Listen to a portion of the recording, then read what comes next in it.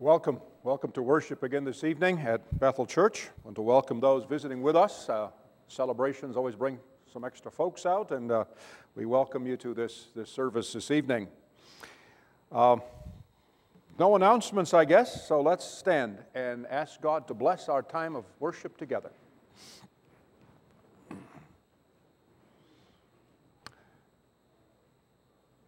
Father, we are entering into your presence once again, into this place set aside and dedicated for worship. We know we live always in your presence, but in a special way we come together on a day you set aside. And we pray that our time together may be encouraging, that our time together may be lifting up for us, a lifting up experience, but also that, and most of all, that your name receives the glory, the praise, and the honor from people whom you have touched by your grace and redeemed through Jesus Christ. So bless our time together, receive our worship, cleanse it of everything that's faulty, so that it comes before your throne as the offering of grateful people. In Jesus' name we pray. Amen. Our call to worship is from Psalm 91. And what this psalm tells us is the result of what Job learned a little bit, as we'll hear it a little bit later. He who dwells in the shelter of the Most High will rest in the shadow of the Almighty. I will say of the Lord, He is my refuge and my fortress, my God, in my trust. Surely He will save you from the fowler's snare and from the deadly pestilence. He will cover you with His feathers, and under His wings you will find refuge. His faithfulness will be your shield and rampart. So we sing together, "Come all you people, praise our God." The three stanzas, number 242 in the Psalter, in the Gray Psalter, but it'll be on your screen as well. 242.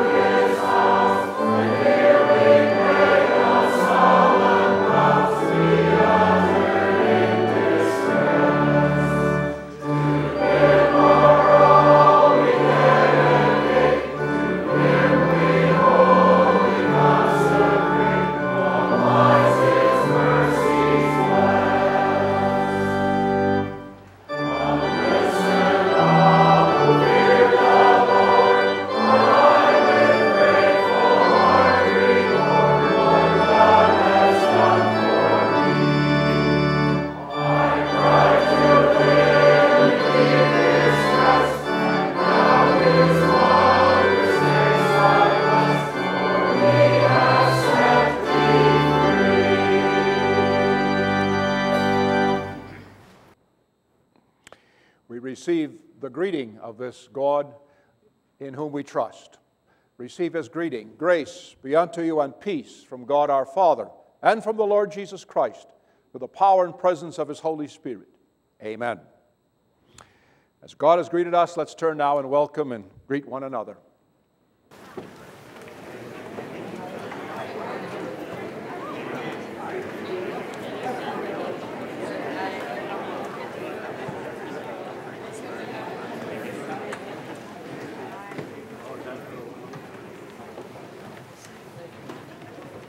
You may be seated.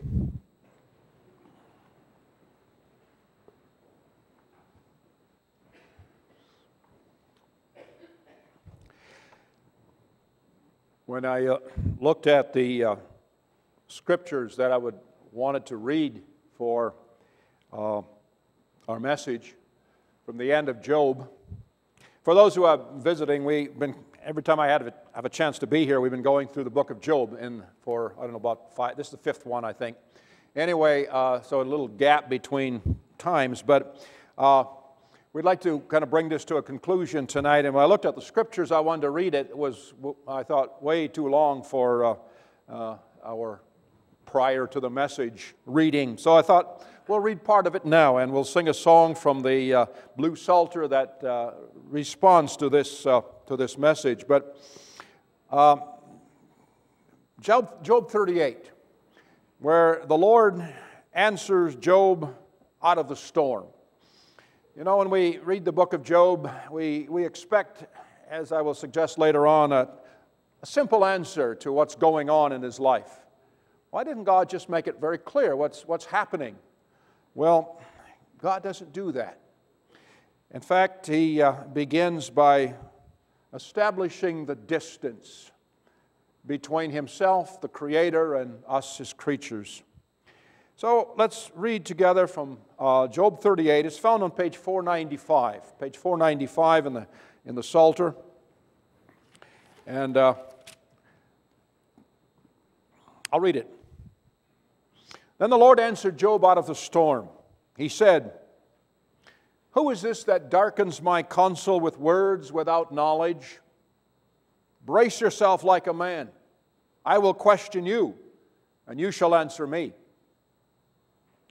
Where were you when I laid the earth's foundation? Tell me, if you understand. Who marked off its dimensions? Surely you know. Who stretched a measuring line across it? On what were its footings set?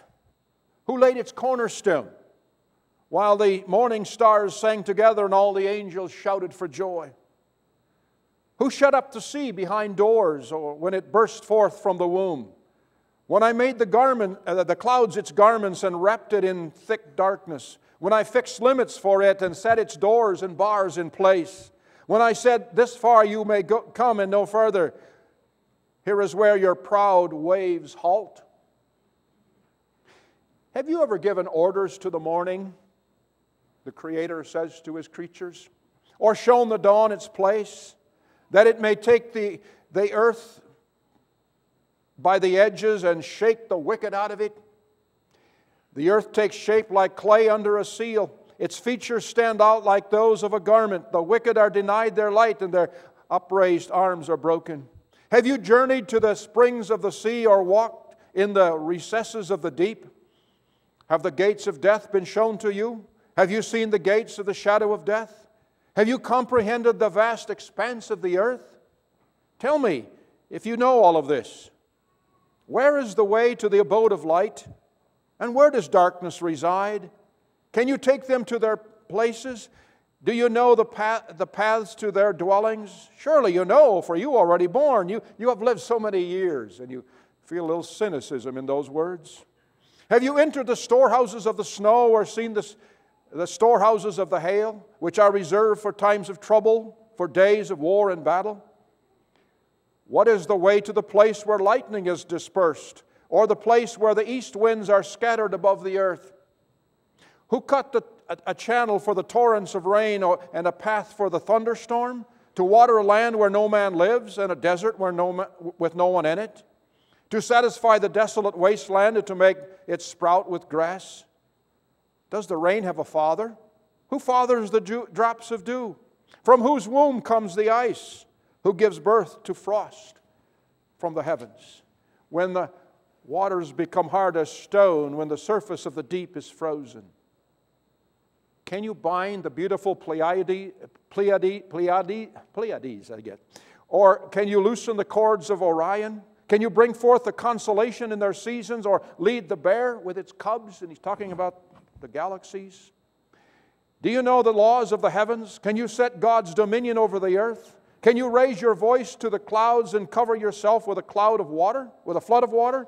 Can you send the lightning bolts on their way? Do they report to you, here we are? Who endowed the heart with wisdom, or gave understanding to the mind? Who has the wisdom to count the clouds? Who can tip over the water jars of the heavens when the dust becomes hard and the clods of earth stick together? Can you hunt the prey for the lioness or satisfy the hunger of lions when they crouch in their dens or lie in wait in the thicket? Who provides food for the raven when their young cry out to God or wander about for lack of food? And he goes on in that vein. The greatness of a Creator speaking to one of His creatures about His greatness. Let's sing together words from the Blue Psalter. The 7 verses, the seasons are fixed by wisdom divine. Let's sing those words together.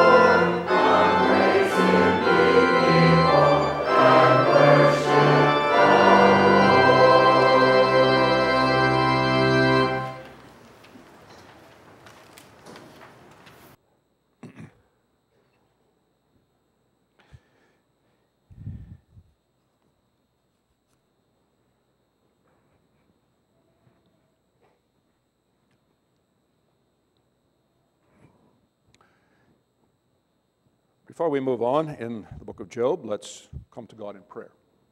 Heavenly Father, we thank you that we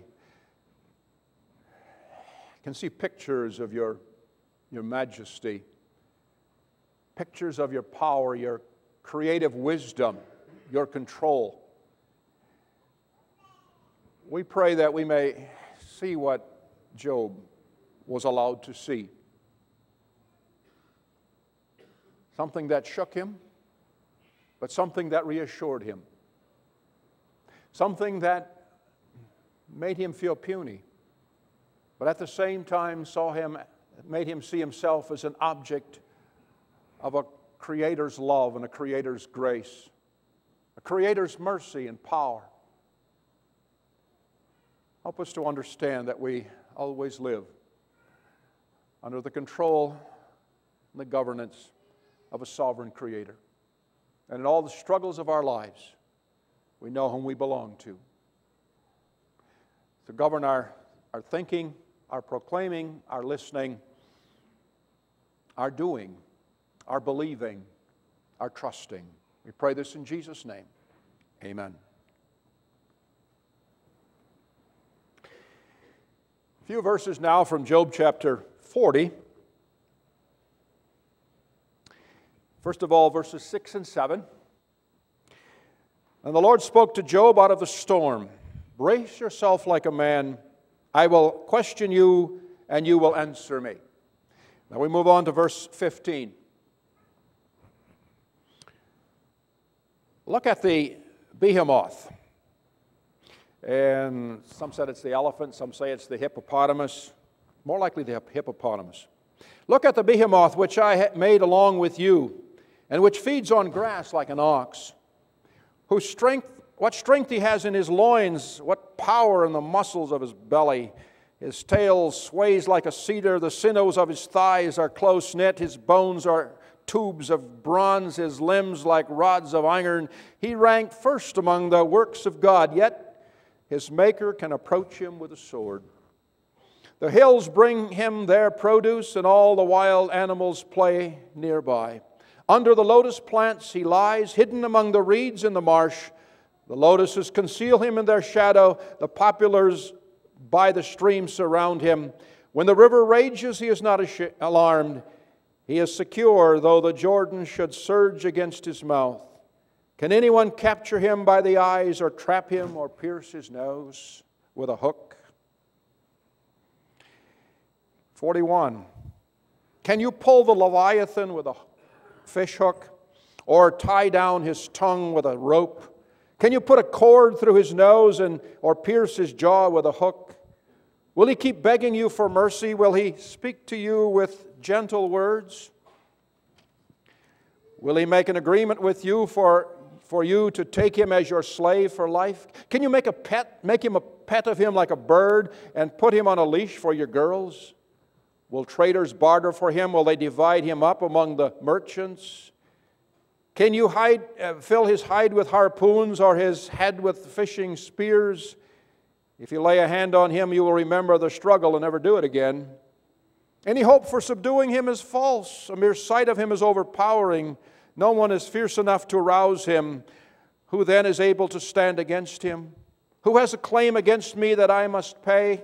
Everything under the heaven belongs to me. And then we move into chapter 24. Then Job replied to the Lord, I know that you can do all things. No plan of yours can be thwarted. You ask, who is this that obscures my counsel without knowledge? Surely I spoke of things I did not understand, things too wonderful for me to know.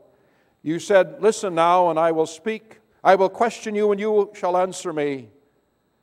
My ears have heard of you, but now my eyes have seen you. Therefore I despise myself and repent in dust and ashes.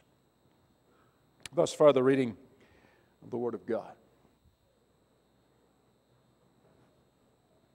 Congregation of our Lord Jesus Christ, we all know the difference between only hearing something with our ears or seeing it with our eyes.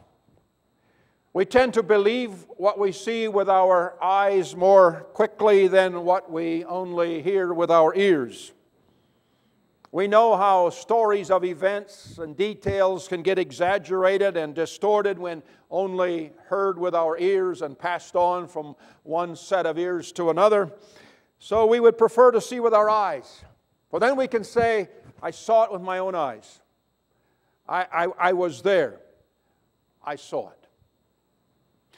But even seeing does not always guarantee accuracy. Two people may look at the same event and see it entirely differently. Two witnesses to an accident may tell a different story. The offending car was green. No, the offending car was red. You know how people distort stuff. And so it was with the suffering of Job. His four friends are looking at his suffering. At their friend Job sitting on this ash pile, scraping pus from his boils with a broken piece of pottery. And his friends saw just one thing. They saw Job being punished for his sins. They saw a Job receiving what he deserved. They saw a case where God was not perverting justice, but giving Job what his sins deserved. Job, certainly you must have a secret life that we don't know about. Job, the wages of sin are death. Don't you know that? And sad as it is, that's why your children died in that freak windstorm. Job, don't you know there's only one law at work in the universe? A law of sinners getting what they deserve. That's the only reality any one of us deal with. It's basically what they saw, what they said. But after the first three friends had each made the same basic assessment of how they saw the suffering of Job, the young man Elihu spoke up and told how he saw the suffering of Job. He scolds his friends for not convincing Job of the truth that there is this one law in operation in the universe, the law of we get what we deserve. Job, you are but a well-deserved victim of God's justice. But at the same time, he scolds Job for trying to justify himself. He scolds Job for trying to convince his friends that the God he knew, the God he heard about, the God he trusted, was more than a God of justice alone. There is more to this God than only justice. He had experienced God's forgiveness. He had in good faith offered sacrifices to this God on behalf of his children. His sins did not seem to deserve the kind of justice he was experiencing, the kind of suffering. But young Elihu opens his mouth to speak, having waited for the older guys to speak first. And his words really don't sound very different from any of the other fellows that spoke. He sounds too like a stuck record. He claims to be speaking with wisdom that the Holy Spirit of God had given him, but he goes no further than what already has been said. His words are, God repays a man for what he has done. He brings upon himself what his conduct deserves. That's how he saw it. He looked with his eyes at the suffering of his friend and came up with that rather simple explanation. Well, let's conclude our rather brief look at the book of Job, certainly not doing it justice entirely, by listening as God creates a picture for Job to see. A picture which allows Job to conclude, my ears have heard about you, but now my eyes have seen you. In some ways, God's response to Job and his friends at the end of this book disappoint us. At least if we expected a simple and straight answer. We sort of expected, that at the end of the book, God would reveal to Job what is going on in Job's life.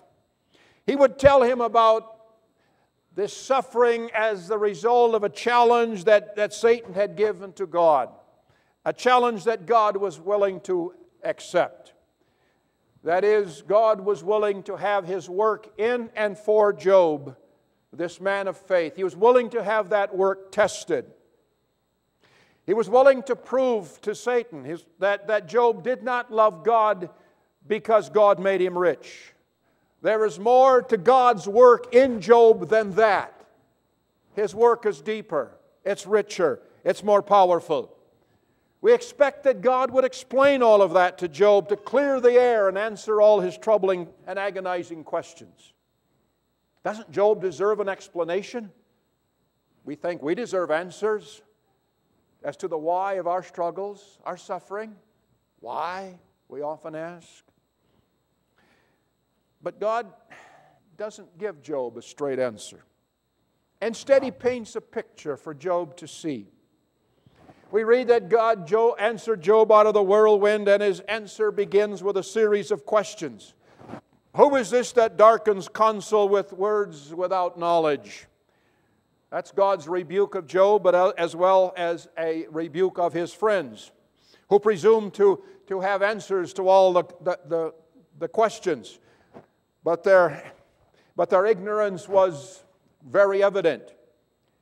Here are these puny men, in a sense, sitting on earth, one of them sitting on an ash pile, presuming to know how God works, presuming to know what God is up to in every case, presuming to give answers. They didn't have a clue, and yet they speak. They darken the wisdom of God with their ignorance. They twist what God is doing in Job's life with their lack of understanding. Really, they're saying far more than they knew. People do that at times. You know, we speculate, we make judgments, we presume to comfort, but we really don't know that much about what God is doing in another person's life. We really don't know the purposes. We really don't know how this is going to serve their salvation or the coming of the kingdom. Perhaps sometimes we would do well to do what Job said after listening to God's first speech. I am unworthy. How can I reply to you? I put my hand over my mouth. I spoke once but have no answer, twice but I will say no more. Often we would do well just sometimes to keep our mouths shut and just listen, huh? And so in answer to Job and his friends whose ignorance is glaring, God speaks. He speaks as the powerful Creator, first of all. He creates a vast distance between Himself, the Creator, and us, His creatures, by asking Job a series of questions. Where were you, Job, when I laid the foundation of the earth? Who marked off the dimensions of the earth? Tell me, if you are so wise. Who shut the sea behind its door and set its limits? Have you ever given orders to the morning or shown the dawn its place? Where is the way to the abode of light? Do you know? Where is the way to the place from which lightning is dispensed? Can you control the journeys of the constellations, Job? Can you? Do you know the laws of heaven? Did you give the horse its strength? Or does the hawk take flight by your wisdom? Does the eagle soar at your command? Are we beginning to get the picture? The picture of a Creator whose power, whose wisdom is vastly superior to Job's and to ours. A picture of a Creator whose distance from us is vast.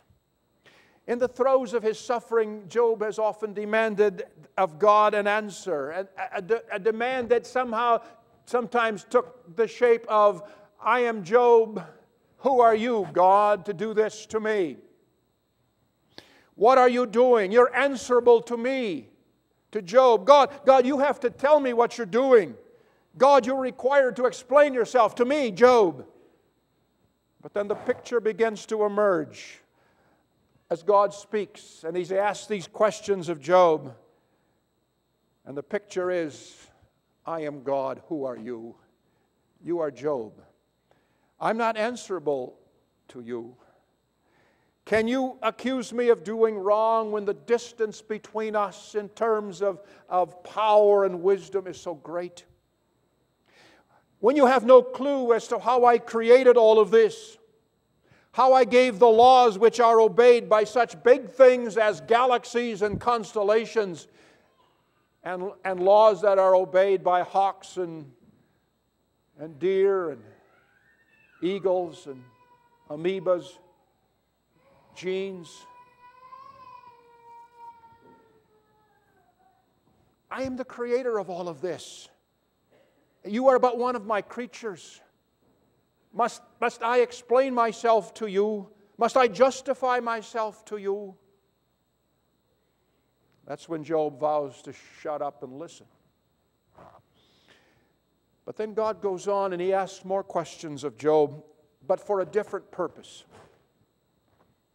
Look at that behemoth I created, the hippopotamus who lives in the river. He's not afraid of the raging river. His tail swings like a cedar tree. His bones are like tubes of bronze. Have you noticed his strength?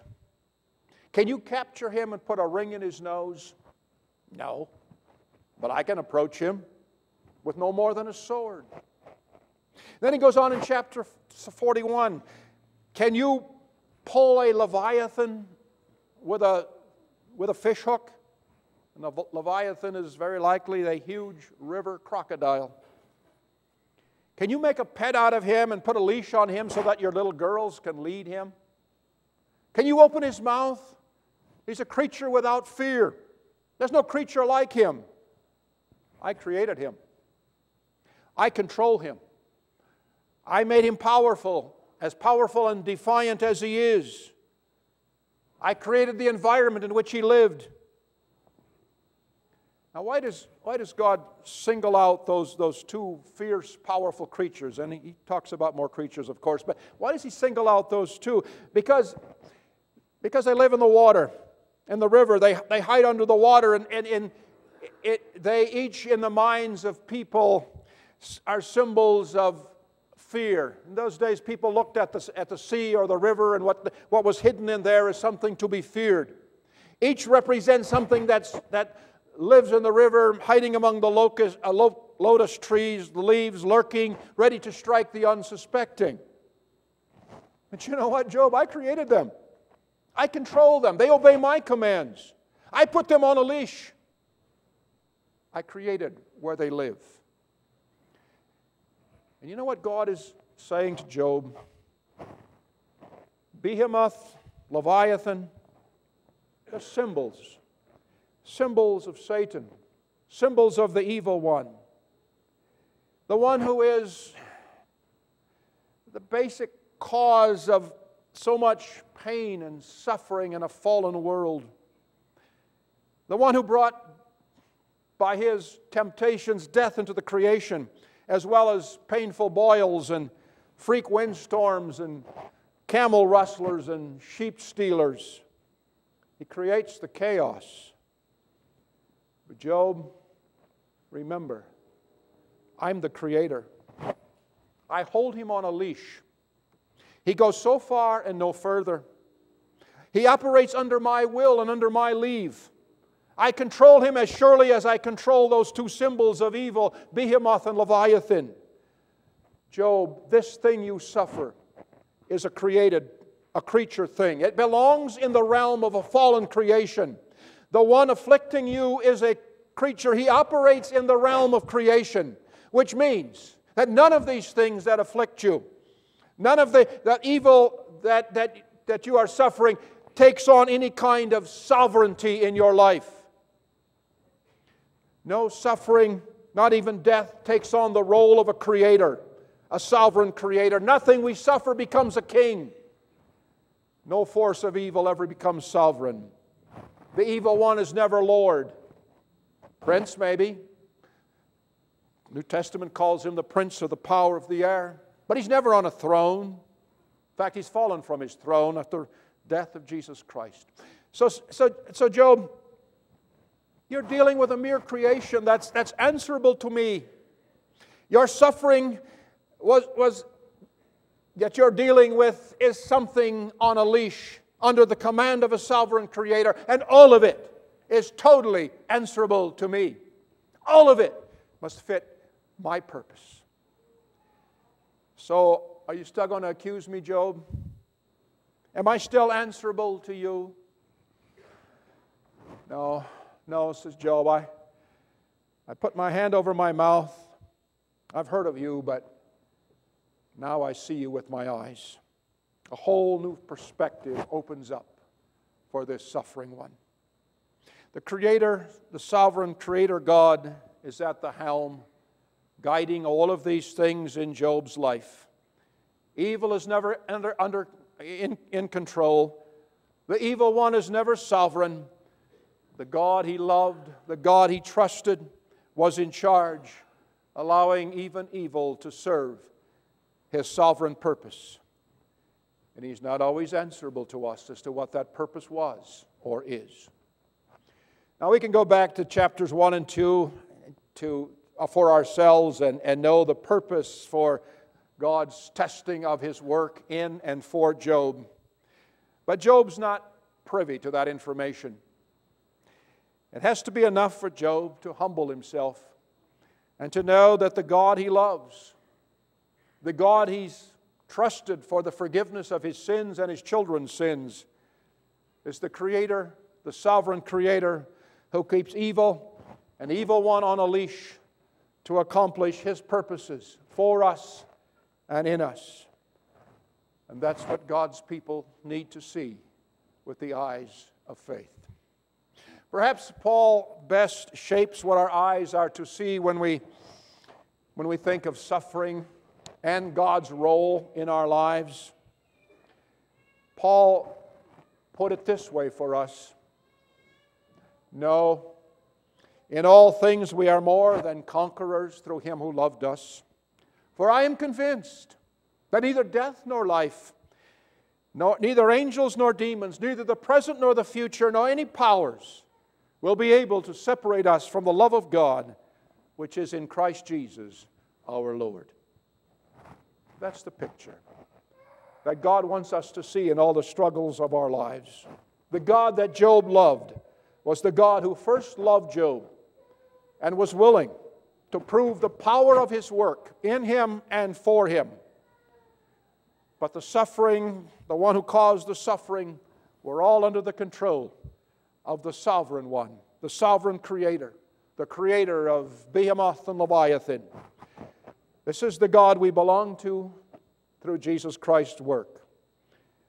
May our eyes see him as he truly is, the God from whose love nothing can separate us. By the way, after the testing, God blessed Job again with more than he had before, twice as much. This time 15,000 sheep, 6,000 camels, 1,000 yoke of oxen, 1,000 donkeys, and again 7 sons and 3 more daughters. And that's the picture we are encouraged to see with the eyes of hope, that now look in the direction of eternal life, in a new heaven and a new earth, which awaits all of those whom God loves and who see him as the God of grace in Jesus Christ. After that, we have suffered a little while. There will be for all of God's people a new heaven and a new earth, where death, pain, suffering, tears will be no more. Do our eyes see that? Amen. Thank you, Father, for a picture. We live in a world that's lost sight of you, a world that's lost sight of your greatness, your law for human life, your law for marriage, your law for protecting life. But Father, we pray that as your people we may leave this place recognizing that you are our Creator God, a sovereign God. All things are in your hand. You keep evil on a leash. It goes no further than where you will it. And it all somehow fits into the sovereign purpose of a Heavenly Father. Help us to see that with the eyes of faith in all the struggles and trials of our lives. We pray this in Jesus' name. Amen. 542, the ends of all the earth shall hear and turn unto the Lord in fear. Let's sing those words together. Stand as we sing.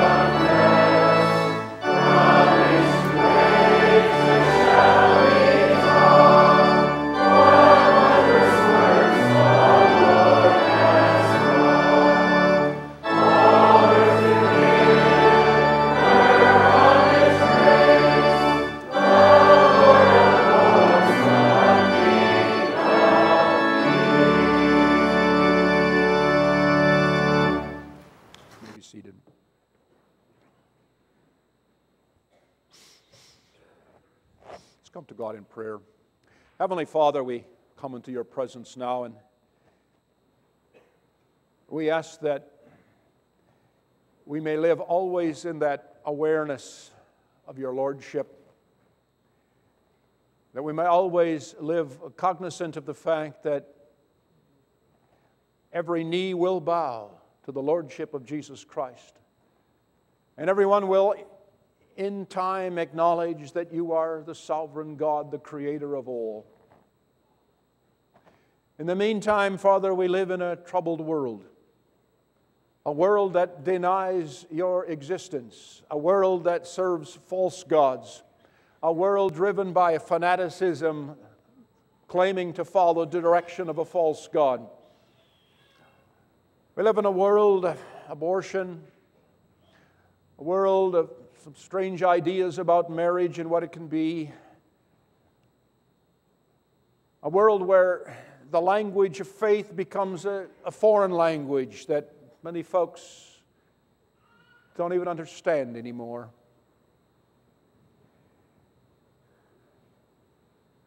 Father, into this world we pray for the spread of the gospel. Into this world we pray for the power of your Holy Spirit to change hearts and minds, to change people's vision of what is, who you are, who is Lord. We pray, Father, that you will bless the spread of your gospel into your world, that wars may cease, that people may learn to live together in peace, that the purposes of fanaticism and extremism may be curbed and frustrated. We pray, Father, that you will work powerfully in your world through the gospel, through the power of your Spirit, bringing people to you. But then we remember Jesus' statement, when the Son of Man returns, will he find faith on the earth? And that troubles us. And we ask, will you build your church and keep your people strong, that we may be at the forefront of spreading the gospel around the world, so that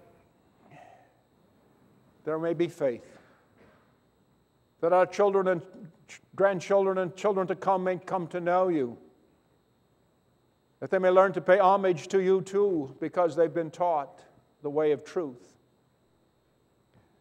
So, Father, we pray for your world. We pray for the spread of the gospel. We pray that you'll bless the missionaries that we as a church send out. We pray for Vasya and Miranda in Ukraine, that you will keep them in your care, and that you will help them to be a witness in that troubled part of the world, that you will also, for the sake of your church and the sake of peace there, curb the power-grabbing demands of Russian dictators. But Father, we pray, make these folks that we send there a witness to you. Bless them as a family. Pray, Father, for the work of Josh and Joni in Nicaragua. Care for them, give them what they need, provide for them, and help them too to spread your word, your truth. We pray, Father, that you will also care for the Kuipers as they teach pastors to spread the gospel in Mexico. Encourage them. We pray that many may get trained, and as they get trained, may take that training along with a dedication to speak that true gospel.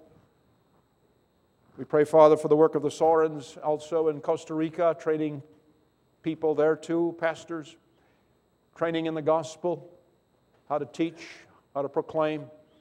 And we pray that here too, your work may go forth with power. So, Father, around the world, all the missionaries sent out by the Christian Reformed Church and Bible-believing churches, bless their work. Gather your people, bring them in.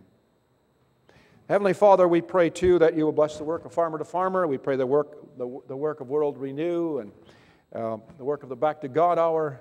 Bless these agencies and this work and these causes. And we pray, Heavenly Father, that lives may be touched and lives changed for the sake of Jesus Christ, that His gospel and His truth may take on a reality and a truth in people's lives. Father, we pray that you will care for all the folks who need you in any special way. As the pastor made the list this morning of folks dealing with cancer, as folks have lost loved ones, as folks are dealing with heartaches in terms of some tragic mistakes in life and prison sentences and divided families. And Father, you know these folks, and we pray that you care for them, to give them what they need, give healing, give peace, and help us all to know that in these struggles and sufferings of life, you are God. You keep evil on a leash. You allow it to go so far and no further. You can bring miraculous healings. You can bring peace where there is turmoil. So, Father, as folks on behalf of loved ones say their prayers, make their pleas, maybe sometimes even bargain with you, will you hear our earnest prayer? And will you be our faithful God, caring for all of those who have special needs among us and in our families, loved ones, wherever they are. Heavenly Father, go with us this week in the work and the tasks of the week ahead. We pray for a good week of education for our young people at college, at Dort, at Western Unity, at our local Christian school and other Christian schools where they attend, perhaps Ireton. We pray, Father, that you'll go with those young people and our children and help them to learn. That may the truth that they're taught sink deep and create in them hearts of understanding and wisdom, so that they may dedicate their lives to serving you in your kingdom. Father, we need workers in your kingdom in a troubled world. We need people who will stand up to be your witnesses, to speak with gentleness of the hope that is within us. And Father, if we have opportunity to do this week, help us to do that with courage, with gentleness, speaking your truth, and bless those opportunities. Continue to care for those who are doing the harvesting. We thank you for the harvest, that it's coming in, and we pray that you will continue to bless and that it may come to a successful conclusion, and that we may use the proceeds wisely. Continue to care for us. Continue to care for this church. Give wisdom to the consul, and Pastor John and Mary Jo. Provide for them good wisdom to lead well, to continue to bring your word with sincerity, with power, with truth, so that your kingdom may grow, your church may grow, and we may leave this place Sunday after Sunday with renewed energy to serve you. So, Father, go with us. Forgive our sins of today. We ask this all now as we give our gifts, and we pray that you'll multiply these gifts for the sake of the gospel. In Jesus' name, amen. Mission and Evangelism Outreach Fund, we present to God the gifts that we have brought.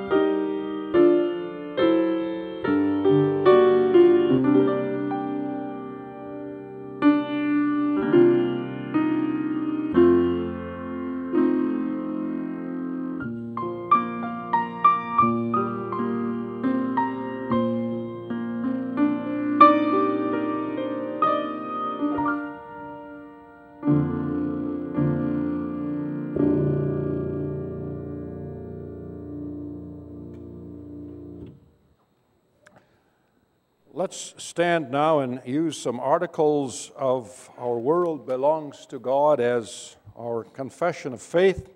Articles 7, 8, 9, and 13. Let's stand together as we do this. We say together, our world belongs to God, not to us or earthly powers, not to demons, fate, or chance. The earth is the Lord's. In the beginning, God, Father, Word, and Spirit, called this world into being out of nothing and gave it shape and order. God formed the land, the sky, and the seas, making the earth a fitting home for plants, animals, and humans to be created. A world was filled with color, beauty, and variety. It provided room for work and play, worship and service, love and laughter. God rested and gave us rest. In the beginning, everything was good. God directs and bends to His will all that happens in the world. As history unfolds in ways we only know in part, all things, from crops to graves, from jobs to laws, are under His control. God is present in our world by His Word and Spirit. The faithfulness of our great Provider gives sense to our days and hope to our years. The future is secure. Our world belongs to God. Oh, for a closer walk with God. Let's sing those verses together.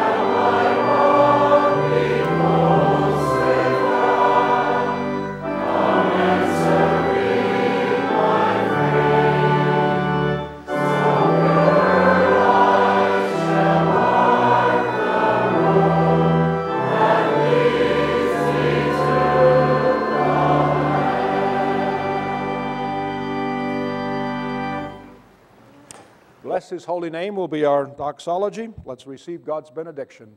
The Lord bless you and keep you. The Lord cause His face to shine upon you.